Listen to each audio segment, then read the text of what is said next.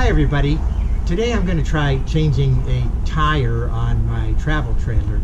I've never tried that before, but I just thought I should probably practice it one time just in case I ever do have to change a flat tire and make sure I have all the equipment that I need to do it. So let's find out just what is involved in changing a tire on a travel trailer.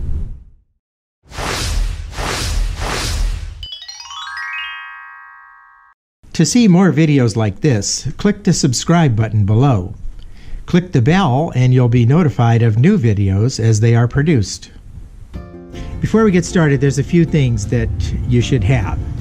One is a couple pieces of wood to put under the jack that you're going to use to jack up the trailer, because the area that you're going to need to jack is pretty high up there, and I don't think a normal scissor jack is going to work. Number two, I bought myself a 4-ton bottle jack, which I'm going to use, and that ought to handle it. The trailer only weighs 2 tons, so this ought to be plenty strong enough for that.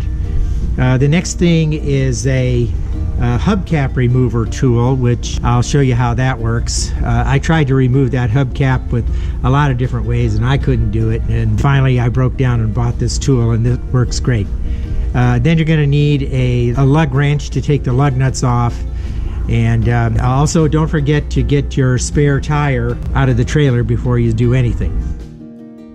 First thing we want to do is to lower the trailer onto your car or your tow vehicle hitch so that it can't roll away from you when you're jacking it up. So I'll go ahead and lower this down.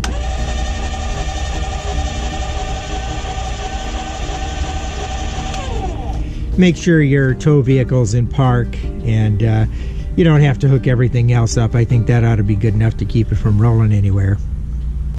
Next thing you want to do is to get your spare out of your trailer before you do anything. So mine happens to be was located underneath the bed, so I went inside and got that and brought it out before I start doing anything.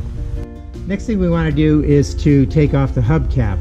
I bought this special tool online, and I'll put a link to it in the description so you can see where to find it. It costs about, I think, $13 plus shipping or something like that. And I tried a lot of other ways to get this hubcap off, and this is the only thing that works that I could see. So the way it works is you got to find a place to get it where it'll fit behind the hubcap, and this rubber part will sit against the tire, and then you should be able to just pry it off like that. So just pop it off, and then we'll put it on later. Next thing we want to do is to loosen the lug nuts. So I've got a lug wrench here, and this one is for my car, and I tried it just to make sure that it's the right size, and it looks like it'll fit. So I'm just going to go ahead and loosen these up. They're pretty tight, so we'll go ahead and loosen them all up, and then we'll start jacking it up.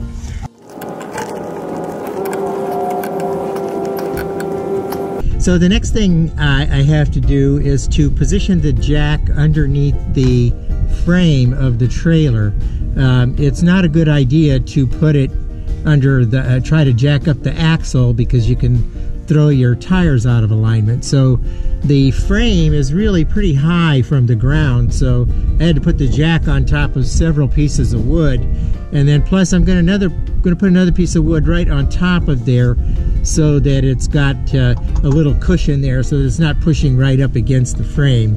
So I'm going to go ahead and jack it up from here, and let's see if this works.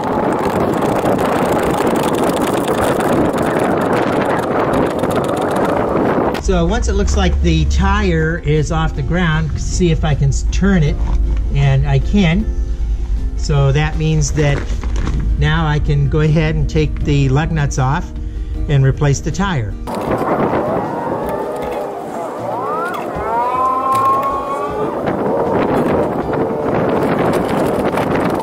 So once you get your old tire off, get the new the spare and put it back on. go ahead and put your lug nuts on and tighten them up. Now, since my original tire wasn't flat, I'm not going to put the spare on. I'm going to put the original back on, and then I'll show you how to put the hubcap back on.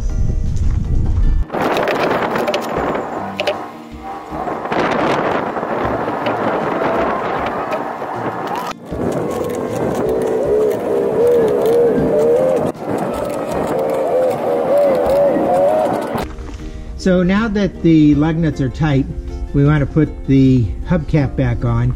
Now, one thing you don't want to do is to use this little hammer to pound the hubcap back on. Well, I tried doing that, and I don't know if you can see or not, but I made some little dents in the hubcap. So the best way to do it is to just do it by hand, kind of get it started, and just like that till it's on there. That way you won't dent it all up. And now you got to do is just take the jack out, take the wood, and we'll unhook it from the car, and it should be ready to go.